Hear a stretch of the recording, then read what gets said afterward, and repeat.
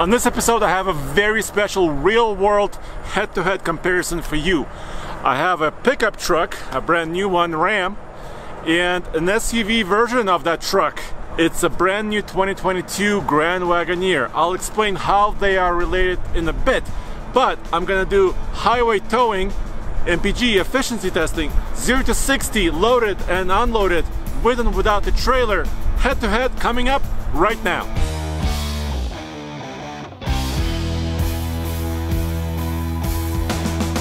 The pickup truck is a brand new 2022 Ram 1500 Hemi V8. It's a 5.7 liter. It has the e-torque mild hybrid system, and it has a towing capacity of upwards of 11,000 pounds. And the SUV is this all-new 2022 Grand Wagoneer with a bigger Hemi V8. This is a 6.4 liter V8 powered beast, and it has a frame, a fully boxed chassis, very similar to the one underneath the Ram 1500.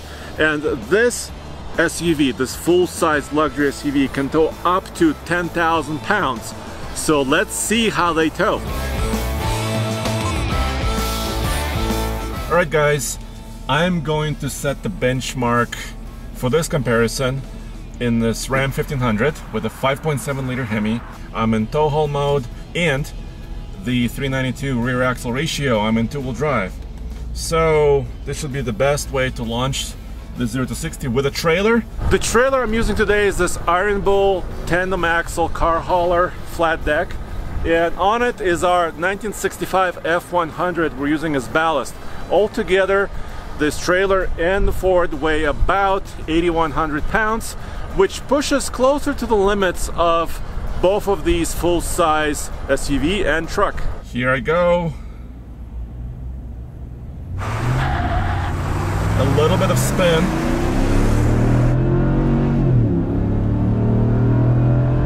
This is a mile above sea level, by the way. This is where we always do our testing.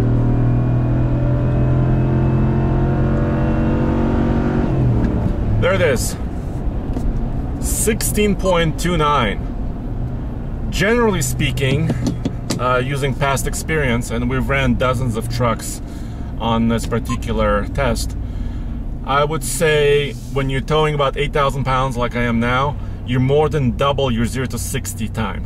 So we'll find out exactly what this truck does empty, but 16.29 is the time to beat for the big Grand Wagoneer. We interrupt this video for a special message from our sponsors at Hone Health. Did you know that testosterone levels have dropped over the generations? Our father's generation had 25% higher testosterone levels than ours.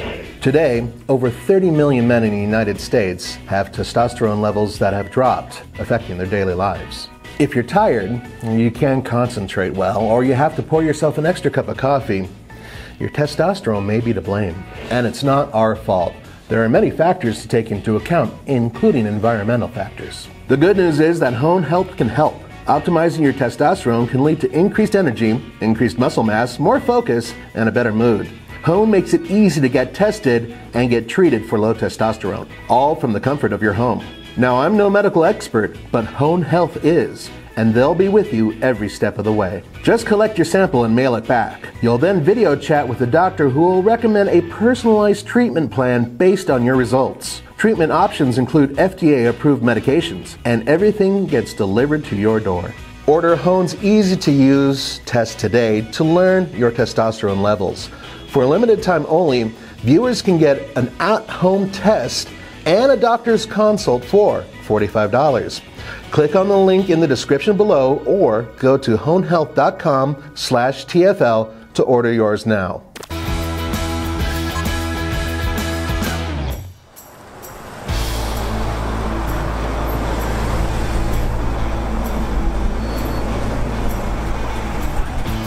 Alright, so I will be using 87 octane for the Ram 1500, that's the recommended fuel. And I'll be using Premium 91 recommended fuel for the Grand Wagoneer.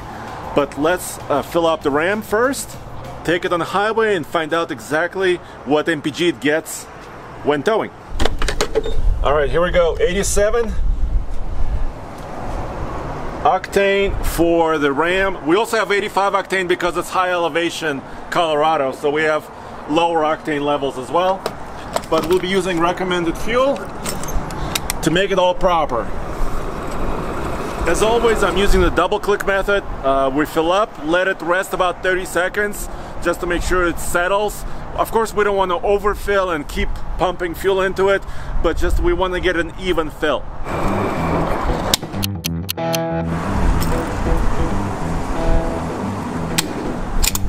There it is, it's topped off. Time to get on the road. I'm gonna reset my trip meter. Here we go. And I'll let you know exactly what the trucks say and also what the pump says. So this test is laid out this way.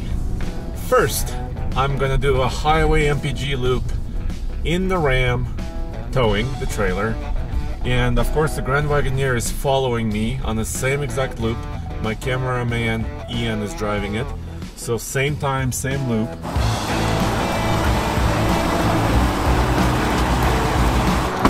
For this big boy, it's a premium SUV. Of course, it's more expensive. This is a Grand Wagoneer, and I'm using premium fuel because that's recommended. And see, just as a reminder, it says 91 plus octane right here. Alrighty, premium. Capless system once again. Nice. Yeah, okay. Just to be fair, I'm using the same method for all of our fill-ups in both, of course, the SUV and the truck. I'm gonna wait 30 seconds and top off.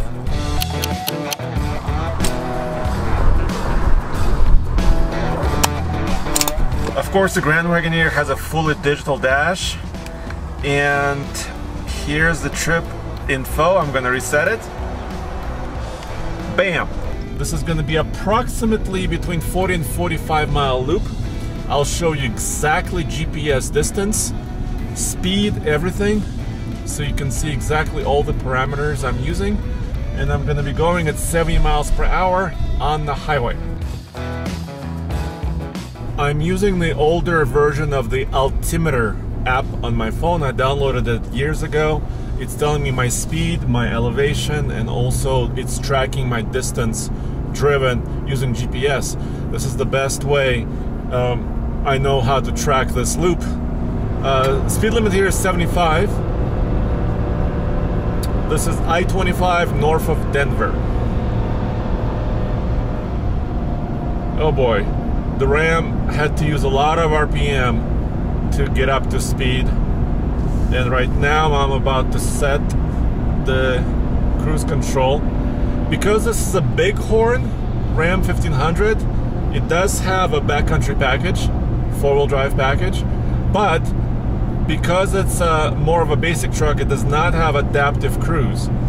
Of course, Ram offers adaptive cruise system in other models, higher trim levels and other packages for this Ram 1500, but as such, this truck right here does not have it. There I am, I'm cruising at 70 miles per hour. This Ram does not have air suspension either, but it does have some other tricks up its sleeve for fuel efficiency. For example, the deployable chin spoiler in the front. So let me go about 20 miles, turn around, and give you an update. Here's how the Ram is set up for towing. It does have a tow haul mode right here. You have trailer steering for backup assist, which is a clever feature, which actually the Grand Wagoneer currently does not offer. And then the brake controller is here, very easy to reach in the center, and you can control your gain, and of course the trailer brake actuation as well.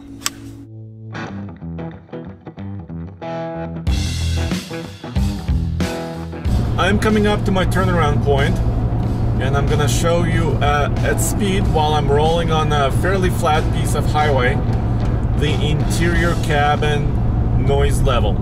I think it's very important, especially on the longer trip while towing. It's really nice to know how loud or quiet your truck really is.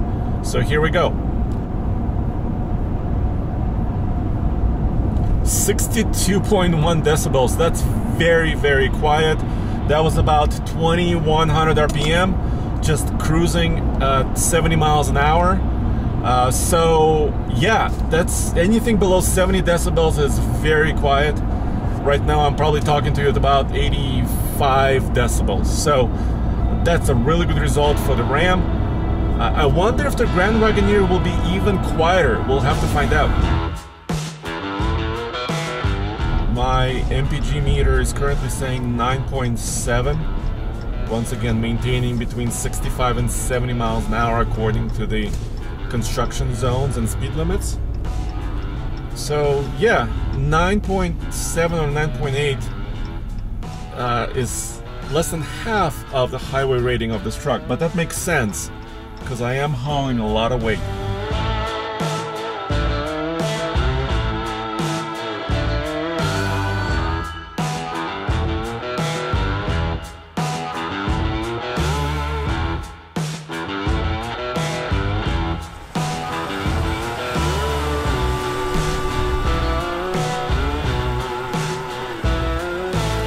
So my average speed was very close to 60 miles an hour, which is very typical for any highway trip, and also this loop. 9.5 MPG is my result. In tow haul mode, the e-torque system with this smaller Hemi engine, of course, was not helping, because at higher speeds and in tow haul mode, there's no effect that it creates as far as I can tell. Alrighty, the pump will tell us the truth. I expect the trip meters to be very close, but let's see what happens. Here we go for the Ram, 87 octane once again. The Ram offers several different fuel tank sizes. Anything from around 24 to 31 to 33. But the Grand Wagoneer only has one fuel tank size, at least right now, 26.5 gallons. So it's kind of comparable, truck for truck. Let's see what the actual result is.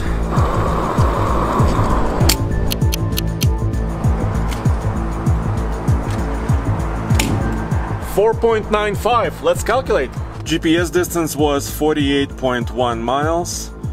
I'm gonna divide by 4.95. You're probably guessing the result already. 9.7. The truck said 9.5, so this is very close and kind of makes sense for this trailer size and this V8 truck.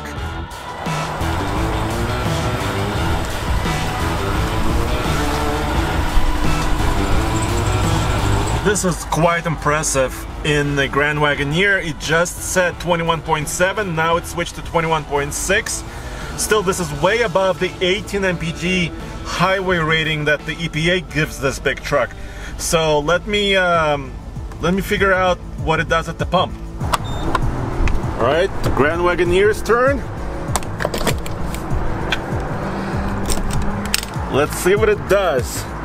Yeah, if it got 21 or so MPG on a highway on this trip like this, going between 70 and 65 miles per hour, and it has a 26.5 gallon tank.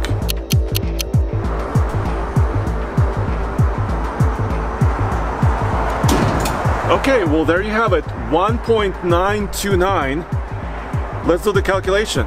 If this is true, this would be something really special.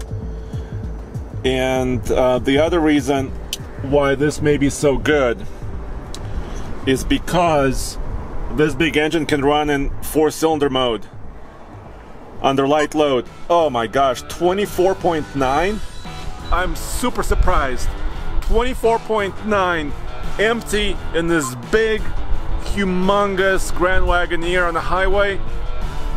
That's pretty awesome.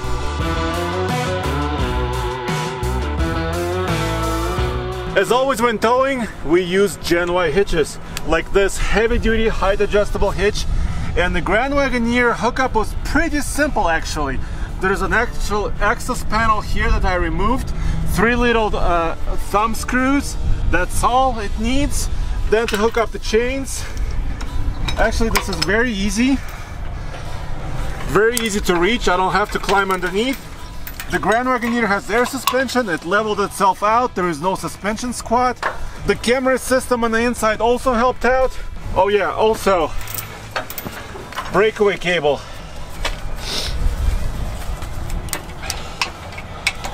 Which is right here. Pretty easy actually.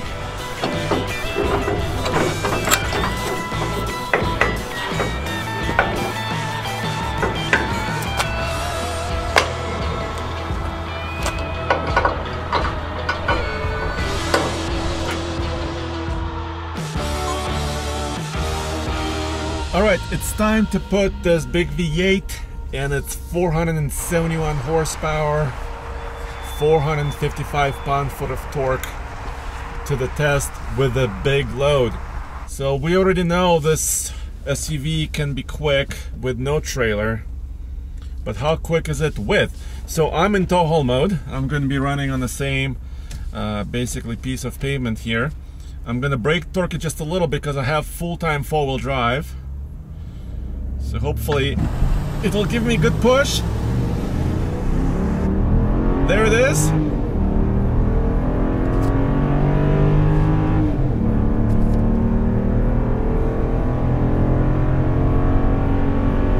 Bam! 13.68. This is my first opportunity to tow for real with a new Grand Wagoneer. On the highway, longer distance, to get a feeling for it, see how it does at higher speeds. I'm gonna run the exact same loop as I did with the Ram 1500. It's exactly 48.1 miles. And I'm gonna set the cruise control system to 70 miles an hour and do some miles, put some miles down.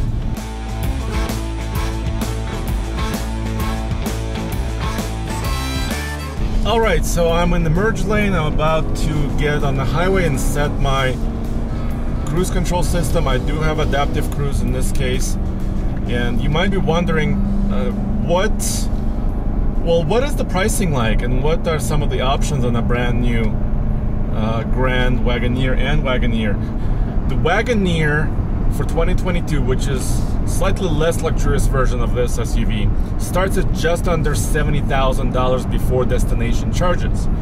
And that's available with a two-wheel drive model as well, and a 5.7 liter V8. Now the Grand Wagoneer starts at closer to about $87,000, $88,000. This Series 1 is $91,000 the way you see it here. There's also Series 2, Obsidian, which is kind of a blacked out version, and Series 3. And it goes up all the way to about $105,000 if you wanted to check every box for options. But I do have a panoramic sunroof here, luxurious seats, I have my massage feature available, and like I was saying, up to 10,000 pounds of towing capability. I also have air suspension, which in this case, for this SUV, it's one of the best air suspensions I've ever tested. And I would say it's a little bit more comfy ride in this one when I compare it against the Ram 1500. And that's natural. I mean, yes, that Ram, the way you see it here, retails for around $56,000. This is way more than that, but you're paying more and you're also getting more. So let me get going a little bit further. I'll do a sound check for the interior for you, turn around, go back to the pump. The Grand Wagoneer actually is set up properly for towing. I have tow haul mode. I will be using that whenever I'm towing. It also has an integrated trailer brake controller, which is a little bit hidden here by my right knee, but I actually like that it's on the right side of the steering wheel. I can control my gain. I can increase it. I'm going to be using about 6 gain, 6 out of 10. And here's my manual trailer brake override if I need it. I do have all these camera views on the Grand Wagoneer as well. I have kind of a closer, well, I can look in the front as well, but I can have several different views in the back, 360 included, or up close. I can actually zoom in on the hitch and check it out. So there we have it. Now I need to see if I can readjust the trailer towing controls. So let me go to settings. Because I'm towing 8,100 pounds, I would consider that heavy electric. So let me switch to that. If I was about 5,000 pounds or less, I might use light electric mode. Heavy electric is for heavier trailers, and I can also adjust my gain appropriately. I'm now at the point where I can give you a sound check of the cabin, so let me do that now. 62.2. You know, that's nearly identical and very, very quiet. Nearly identical to what I got on the Ram. That's very impressive from both. Actually, the more kind of a basic trim of the Ram, that's also very, very impressive. And of course here, with my sunroof shade closed, this is kind of the quietest I can make this big SUV. Alright, so let me get turned around, go south again, and I will get to the fuel pump and let you know exactly how it did. Right now the trip meter is telling me 11.3 in the Grand Wagoneer, so a bit better actually than in the Ram. But once again, the fuel pump will have to tell me more precisely. As I'm coming up towards the pump, here's another interesting spec. Both of these, the Ram 1500 4-wheel drive and this Grand Wagoneer right here, have almost identical payload ratings, which I'm impressed by. It's 1,400 pounds. Well, by itself, it's not very impressive. But what is impressive is that this almost fully optioned luxury SUV with 3 rows of seats has that good payload rating for a 4-wheel drive model. So I think that's a good number. It is still a very heavy SUV, but for usable payload to tow a trailer like this with 800-pound tongue load and also carrying people in the cab here, I think that's a very usable number.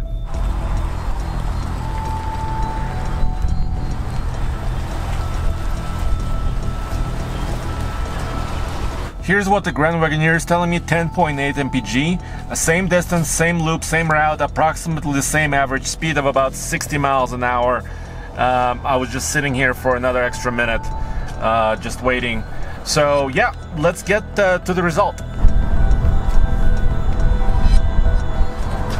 All right, I cannot wait to get the result because I expected them to be about the same because the SUV is heavier, maybe a little bit worse. So far the SUV seems to be doing better. All right, let's get to the number.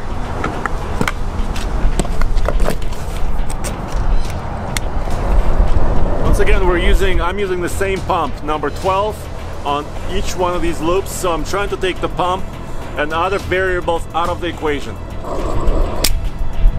Okie dokie, once again 30 seconds, wait to top off.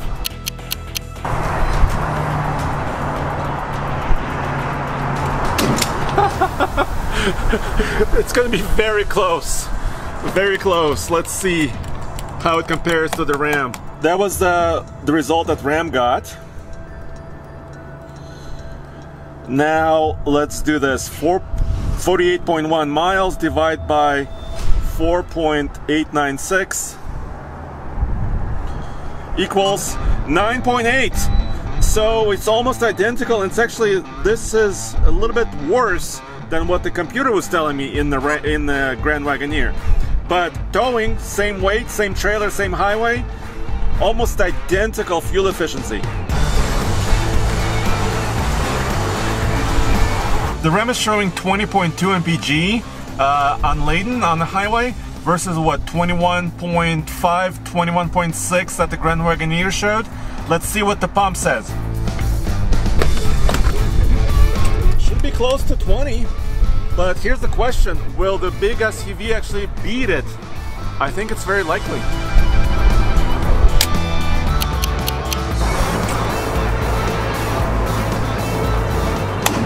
All right, there it is. Sorry, I'm wearing my hoodie. It's getting actually really quite cold.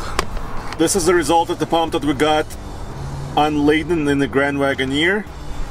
Now this is the result for the Ram, 48.1 divided by 2.353 equals 20.4.